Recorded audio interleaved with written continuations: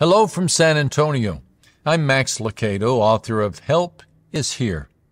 Today's verse is 1 Corinthians chapter 2 and verse 9, which reads, "However, as it is written, what no eye has seen, what no ear has heard, and what no human mind has conceived, the things God has prepared for those who love Him."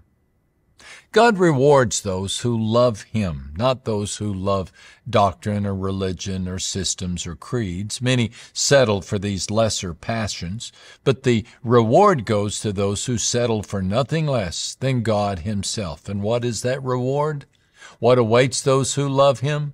Nothing short of the heart of Jesus. 2 Corinthians 3:18 says, "And as the Spirit of the Lord works within us, we become more and more like Him."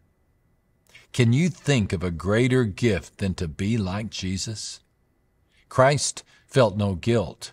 God wants to banish yours.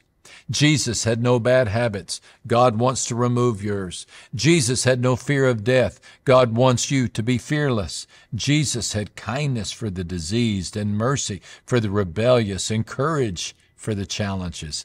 God wants you to have the same. Today, reflect on ways that you can show God you love Him.